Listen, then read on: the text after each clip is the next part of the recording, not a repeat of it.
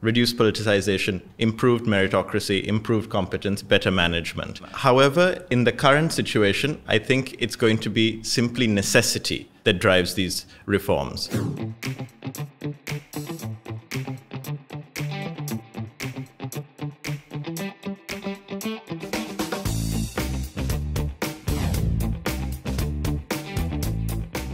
You've seen the inner workings of government because you've been a consultant to a finance minister and a foreign minister. Do you feel from what you've seen that we have the capability within the bureaucracy and the political leadership to do this? And having seen the insides, what do you suggest our approach be? So I think ideally we would have done many of these reforms, as was the case in the 95 to 2004 period roughly, where there was effort put to improve governance and reduce politicization, improve the quality of management, and essentially what can broadly be described as governance reform. Reduce politicization, improved meritocracy, improved competence, better management. However, in the current situation, I think it's going to be simply necessity that drives these reforms.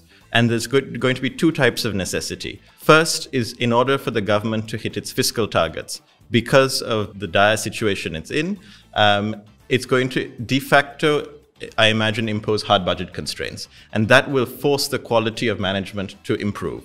So instead of having better boards, better governance, and so on and so forth, rather what was impossible before has become possible now. The second area is that, again, necessity is going to drive privatizations. So already there is a debate on whether domestic debt needs to be restructured.